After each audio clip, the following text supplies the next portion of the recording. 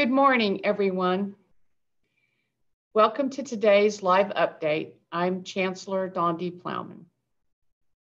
Before I get into today's data and other topics related to COVID, I want to take a moment to recognize the real pain being felt again across this country and by members of our campus community after another police shooting of a Black man, Jacob Blake, in Kenosha, Wisconsin. We are in the middle of two pandemics, ongoing racial injustice and coronavirus. Each of them separately exacts an incredible toll. Together, the heaviness and the pain is palpable and the toll is multiplied for members of our community who are Black. We want to support members of our campus, staff, students, and faculty, and we will continue to update the campus on our progress towards dismantling systemic racism. We are committed to and will continue this important work. For our update today about COVID, we are going to talk with Dr. Paul McAnear, Director of Student Counseling Center here at UT. And in a few moments, he'll talk with us about available resources to help members of our campus community, all members of our community. I'm also joined by Provost John Zomchick and Dr. Gregg. Thank you to all of you for joining us this morning. Now, before we bring in Dr. McAnear, let's review our case counts, which is how we always start, in our isolation data and answer some questions about testing and the Student Health Center. So as we pull up the graphic, again, I will reiterate that this information is on our coronavirus website and it's updated every weekday morning. So the numbers you see this morning are the latest count as of last night, and that's always how that data is reported. Today, you see that the total number of active positive cases is continuing to rise. We have 150 active positive COVID-19 cases on campus. 144 of those are students and 6 are employees. And I remind you that that blue line is employees and we lump together faculty and staff in that line. The green line is students and the brown line at the top is the total. So let's look at the next metric that we're always paying attention to as well. As of today, we now have 734 people in quarantine or self-isolation. So that's look at this tall column at the end. 664 of those in self-isolation are students. Now, mostly our students are isolating off campus, and that's what the blue part of that bar shows you. Non-residential students who are in self-isolation. The green bar is one we continue to watch, the green part of that bar we watch really carefully because those are our residential students, students living in the dorms who are now self-isolating. And remember, we have made arrangements for many isolation beds, both for students quarantining and isolating, because isolation is for, they're ill, they've been tested positive, quarantining, they're awaiting results because they may be a close contact or other reasons. And what you see there is that green part of the bar is growing. Still, the large majority of even our residential students who are self-isolating have chosen to do that at home. That's an important piece of a metric that we will keep watching because it relates to the number of isolation and quarantine beds that we have. So that green part is 231 students, which are residential. And the lower part of that bar is employees who have reported they are self-isolating. Now, since we spoke on Tuesday, we've added a second cluster to the website, originating, as you can see here, in the Zeta Tau Alpha house. That's a sorority. 2 people in the house initially tested positive, but because of their shared bathrooms and living spaces, the contract tracers have determined the occupants of that entire sorority house are considered close contacts. So everyone's being tested in the house, And depending on the results, we'll either go to isolation because they've been around symptomatic individuals, or because they're positive or they have symptoms, or they'll go to quarantine because they're a close contact and they'll wait out the incubation date. So again, this cluster is because the county has identified it as all because of their living arrangements. They share a kitchen, they share bathrooms. So Dr. Gregg, as you look at these numbers I've put up here, and maybe you could speak to that last issue about the cluster. Is there anything else you would add about the Zeta House, or any other update you have about that? Yes, thank you, Chancellor. It's good to be with you again this morning. I would say that whenever we're looking at close contacts, essentially anyone who shares a living space with someone else. So we take our individual homes, for instance. If we're sharing a living room, a dining room, and then particularly kitchen area or bathrooms with anyone else, then those household contacts, by definition, are going to be considered close contacts. And there's just really no way to get around that. If there's a situation where an individual can be isolated within the home, they're not sharing the kitchen, they're not using anyone that, they've got their own dedicated bathroom, then in those situations, then we potentially could avoid having to have other individuals in that home being identified as close contacts. But from the standpoint of our sorority and fraternity houses, we're going to have a very difficult time not being able to do that. In regard to the graphs that we've looked at, it's still disappointing that we're seeing that number of folks that are being identified as close contacts going up. It's just the key thing is to get in the habit of avoiding being within 6 feet of other people. And that's key. I mean, by definition, that's what makes you a close contact, is being within 6 feet of someone for more than 6 minutes. And if they happen to be positive, whether they're symptomatic or not, you are going to be identified as a close contact, and you will have to go into quarantine for 14 days. And so if we could just kind of get in our mind that, that distance is so important to us not being identified as a close contact, we could really see these numbers start to plane off. I was out and about on campus several times this week. And first of all, I was thrilled to see almost everyone wearing their masks, students in the library, in the union, outside. So a few people have asked questions about, well, do I have to wear the mask outside? What's that about? Because outside is supposed to be a safer place.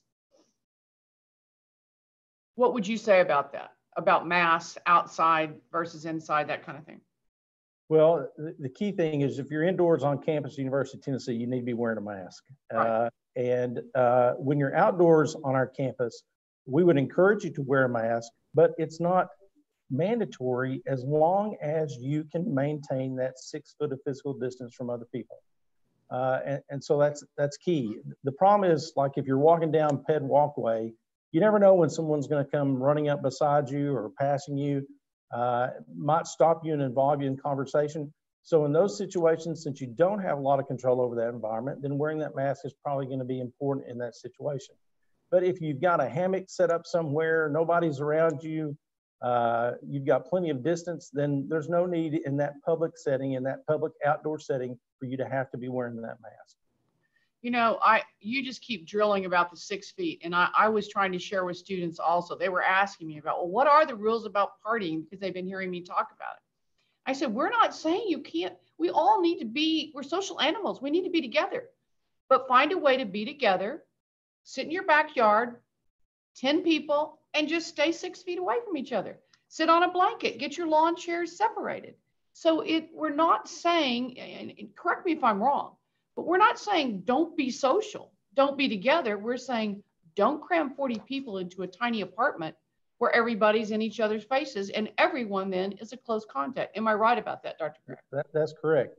That is key. That 6 feet of distance is what is going to allow you not to be defined as a close contact. And that's what's so important to our numbers especially. Okay, well, thank you. So let's talk a little bit about testing also.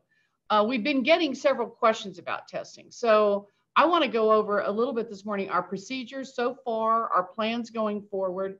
So we are testing individuals who have symptoms or they become a close contact of individuals who've been tested.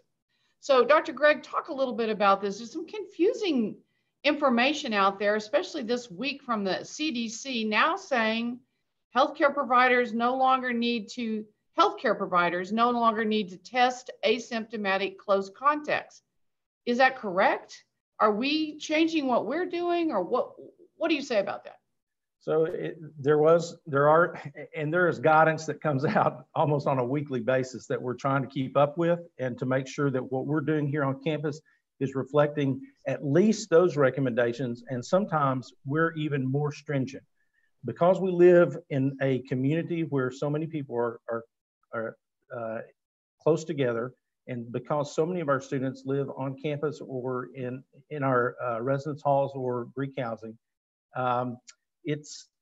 it is important for us to be able to quickly identify people that are positive and potentially asymptomatic. So even though the CDC has said that close contacts, that healthcare providers no longer have to test those individuals, we will still be choosing to test individuals that are identified as close contacts because we want to get out ahead of those individuals that may be positive and have no idea that they're infected. So we will continue to test our close positives here on our campus. Okay, related to that, we're continuing to get questions, a few of them from students who say, well, how can I go about getting a test? Like, what do I do? So what would you say about that? Can you just walk us through how that works?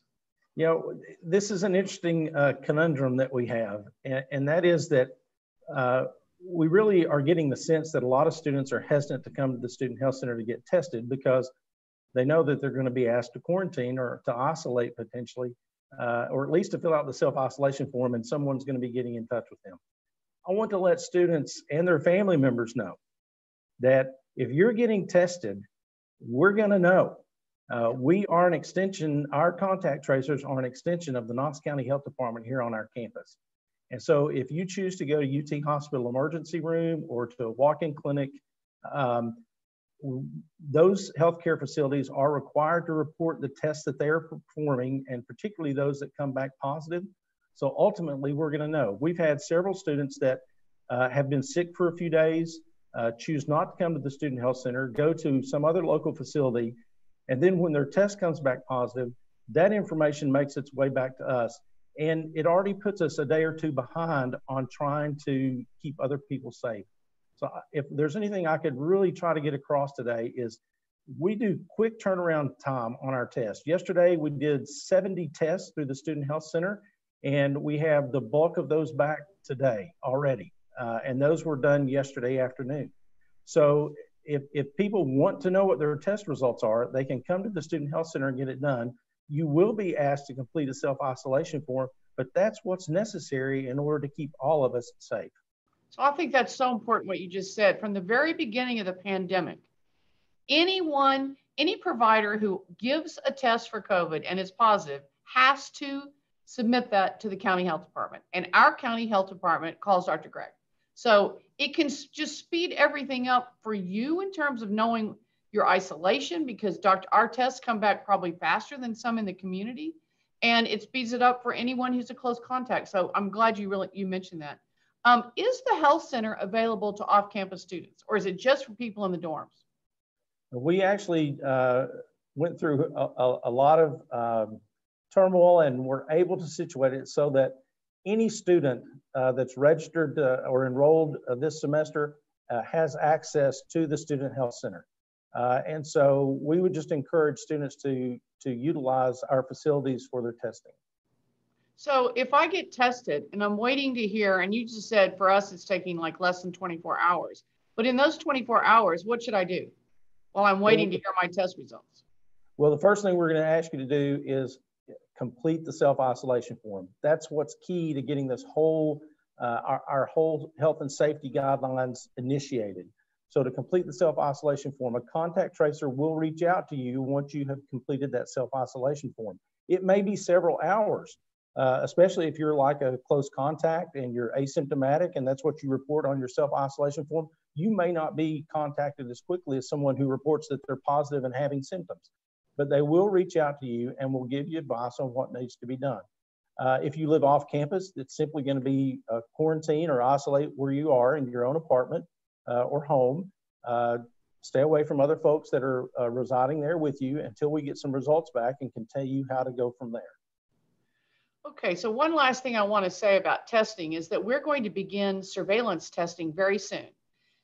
So in addition to the swab tests that are performed at the Student Health Center, when we do, and the surveillance testing, I want to remind you, is we're going to be testing the wastewater in all of the dorms and the Greek houses. What that will do for us is identify, we hope, the virus before a student has any symptoms, before they're ever tested, so that we can really reduce the potential for that virus to spread, because we'll know what dorm needs further testing, and we'll be able to figure that out. So when we start that, our case counts will rise, because that's going to show us asymptomatic people that just think they're fine. So let's everybody just put that in the back of their mind. So our numbers today, you saw what they were. Once we get that going, and I think that's more like early September, just expect that will happen. So let me switch gears here, and I want to move towards around mental health, because this is hard. This is hard for everyone. So we're 6 months into this pandemic, and in the middle of this national reckoning over racial injustice. That's just so much, and students are starting a new academic year. A lot of our faculty, Dr. McAnear, I'm concerned about faculty and staff have not had a break this summer, not a single day off. I worry people just running on fumes. And we went straight from this unprecedented, disruptive situation in the spring to then planning for fall. It's a lot for everybody, employees and students, and we need to make sure we're taking care of each other. So first I have a question for Dr. Zomchick, and then I'm going to switch to Dr. McAnear. Dr. Zomchick, can you talk about what you're seeing and maybe feeling that is different this semester among our faculty and students? And then I want to turn the rest of this over to Dr. McAnear for a conversation. Thank you, Chancellor. Yeah, I'll be happy to do that. I mean, certainly what you've been saying just now, we've certainly seen evidence of people who are not necessarily struggling, but bearing a burden of trying to keep up with these dual pandemics, as you said. But there really are a number of things that are different this semester, just as there were when we went remote last spring. So I'd characterize this as we're all more aware of why we're here. We're here to learn, we're here to teach, we're here to serve. And throughout all of this, people are stepping up in these challenging times. I've heard about challenges, I've heard about technology challenges, but I've also heard about those emotional challenges that you've just described. But I also hear, and I'm so glad to hear this, that we're drawing down into our reserves to meet those challenges in new ways. Let me give you an example. When we went remote last March, we were really concerned that going remote might hurt student success. From all that we can tell, that didn't happen. One indicator of that is that we anticipate having our highest retention rate ever. Now, what retention rate means is that all those first-year students who were enrolled with us last year, the percentage of those who come back this fall. So why? Why did that rate not fall when things changed so much?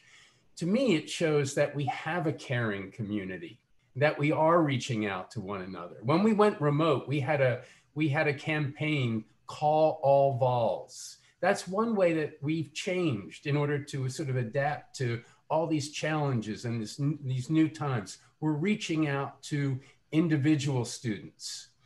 Next week, we're going to send out a pulse survey to all of our 24,000 undergraduates.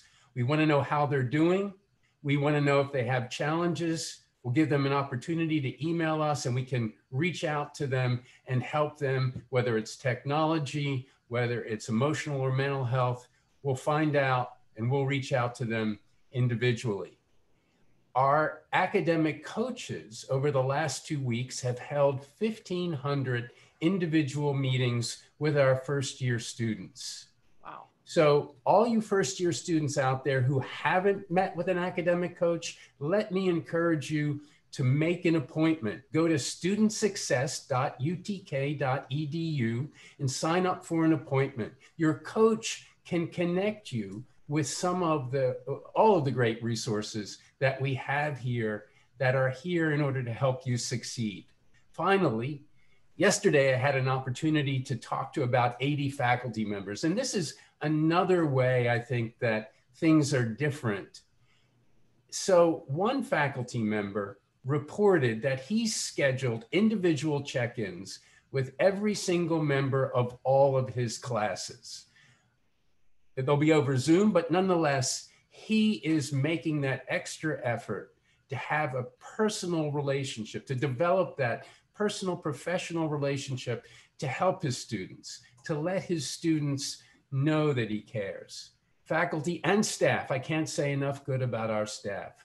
They are paying close attention to the emotional health and well-being of their students during what is a difficult time for so many. I just want to echo your words and congratulate and encourage the volunteer family to continue to reach out and to support one another in the days, weeks, and months ahead. Thank you, John. So Dr. McAnear, from where you sit, you see trends across the country. What's happening as we are both we're trying to, deal with both of these big pandemics? What do you see? Well, good morning, Chancellor. I think I had some of my colleagues look at some of the national data we put together for you this week. As you might expect, August data from the CDC indicates that anxiety and depression symptoms have increased significantly across the country. The prevalence of anxiety symptoms was about 3 times higher in the second quarter of this year than the same time last year. Depression symptoms about 4 times higher. But of particular concern for us, I think, is that age group between 18 and 24. We've got about 75% of those students in the surveys endorsed at least one adverse mental or behavioral health symptom in that second quarter of the year. So we're paying attention to how this is going to impact the age group that we work with most often. But there are also some signs of hope in the data. I think it's important to notice as well. Google search trends show that anxiety-related searches were up about 52% during March and April, but then they returned to baseline around May. And so just suggesting that people stopped looking for those things quite as vigorously as they were before. And also interesting study by Lucetti and colleagues at the Florida State College of Medicine looked at about 1,500 people across the country around loneliness, and they assessed them for loneliness in January, February, and then again in March, and then again in April. And what they found was that on average, participants reported increased feelings of social and emotional support during the pandemic. And that suggested for many people, reaching out to friends and family through phone calls and video chats is actually reducing a sense of loneliness and provides a really important buffer as we go through the pandemic. And I think that's a really important thing to notice because it's easy to take note of the difficulty with social connection and overlook the benefits of what we're doing. I think some people are even reporting they're connecting more with people now because they have to do it intentionally rather than just expecting to bump into them along the way. So that's some good news. So what else would you advise for our students, for faculty and staff in terms of kind of coping through all of this? Well, I think John and Spencer and you have all already noticed the importance of just trying to support one another. I think that's a big factor in there. I reached out to several of my colleagues this past week to try to gather some what we call the greatest hits of the staff around coping with the pandemic. And a lot of them pertain to just maintaining social connections and maintaining realistic kinds of expectations of themselves and others and being able to reach out with one another. One of the things I would point out is keeping a healthy perspective is especially important. Our brains are kind of primed to notice and hold on to negative or threatening experiences. Evolutionary psychologists think this was basically a survival technique.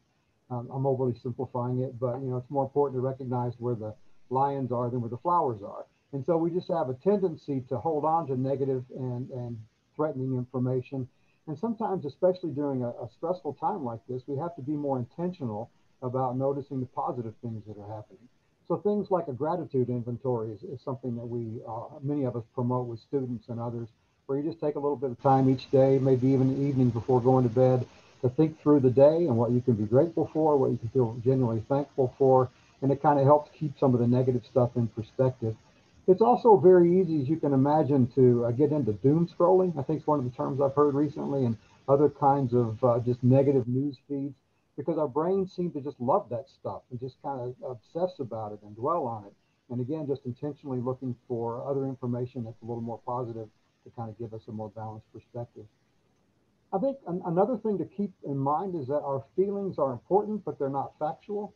And a lot of times we can buy into some of the feelings that we have and assume that everything is catastrophic because it feels like that, when in fact it's really not.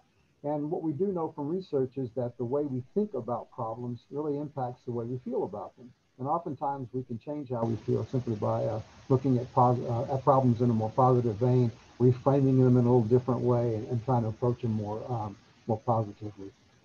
But I think the final thing I'd want to mention is just also recognizing how healthy behaviors can really help us cope with a pandemic.